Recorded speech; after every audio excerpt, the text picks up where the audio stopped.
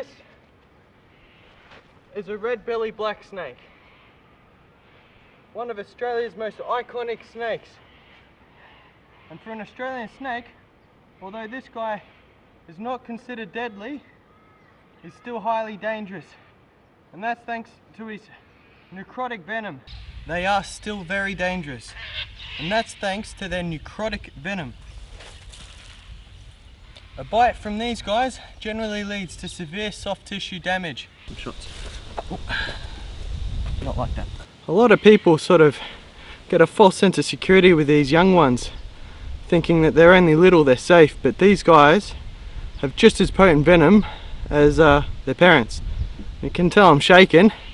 These little ones, doesn't matter how many times you handle them, they always get your nerves up. And that is because these guys can whip around and bite the hand that's got them faster than what you can react. So they're actually, in a way, a little bit more dangerous than their parents. This is an eastern brown snake, the world's second most venomous snake, second only to the fear snake, otherwise known as the inland taipan. Both are Australian snakes. This is one of Australia's most common snake and has a wide distribution throughout most of Southeast Australia.